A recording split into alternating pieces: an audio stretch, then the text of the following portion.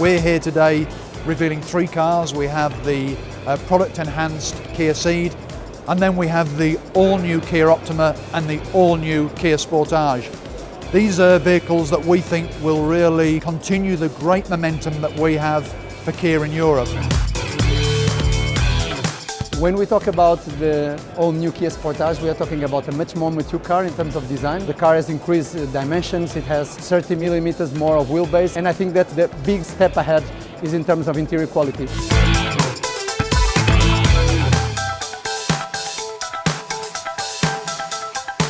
We introduced the Kia Ceed GT, and because of its great success in between the standard lineup and the GTs, we have now also decided to introduce what we call the GT line, which combines the sporty optics and dynamics of the GTs together with the conventional powertrains to give all the versatility to our customers with the sporty looks.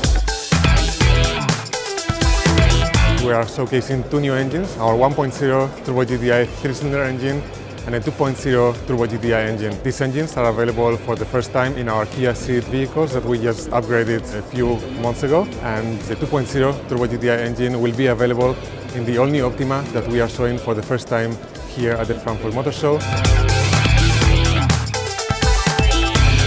We are also showing a new transmission, our 7-speed dual-clutch transmission. This is available on our upgraded Ceed, and it will be also available on the new Optima and the all-new Kia Sportage.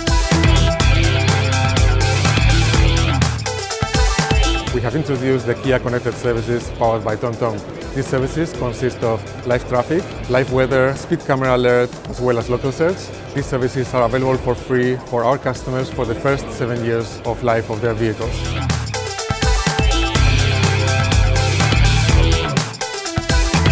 We wanted to deliver an even more dynamic external appearance without losing some of the key elements of the previous generation.